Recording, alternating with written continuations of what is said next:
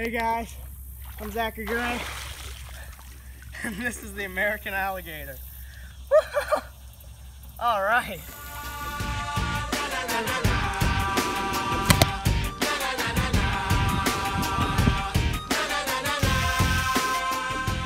There's a wild American alligator, and this is as close as you're gonna get to a dragon or a dinosaur today. If you feel him, he is solid bone and muscle. This is exciting. Look at those teeth on him. Whew. Definitely would not want to get bit by this thing. He is a beast. And the eyes are designed for their whole body to be able to sink underwater and just their eyes and their nose come up.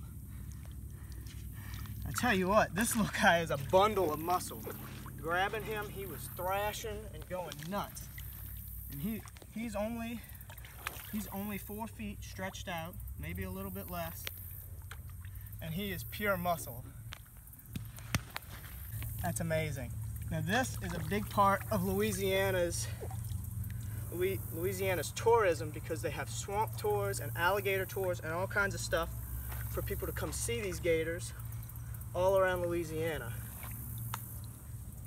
And a full-grown male can reach a size of 16 feet, and that is just huge. A female can reach 10 feet maximum, but that's very rare to see in the wild now.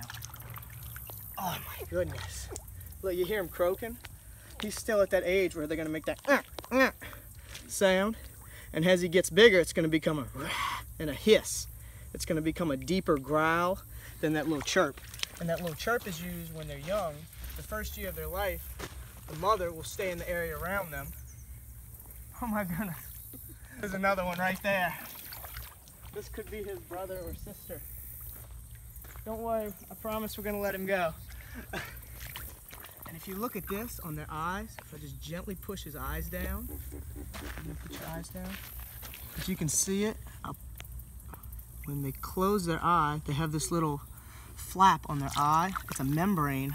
I think it's called a nictitating membrane that keeps their eyes safe underwater while they're going to where they don't get any sticks or anything to hit them. This is the ultimate predator of Louisiana. And a full-grown gator, the only thing that's gonna hurt them is another gator when it comes to other animals. Whew. Look at him. He is a beast. Look at the claws on him. He has got some massive claws. And look at the web feet. That helps them move underwater. And they swim very well. And they can grip the bottom with those claws and walk along the bottom. Oh man, that's an awesome animal. Favorite animal ever. Just like a big lizard, I'm gonna try to flip him. And he's perfectly fine, but this is just gonna calm him down a little bit. You see that? So he's a lot more relaxed right now because of what I just did. See that? I'm not gripping him hard. Just sit there. Alright. That is a living dinosaur.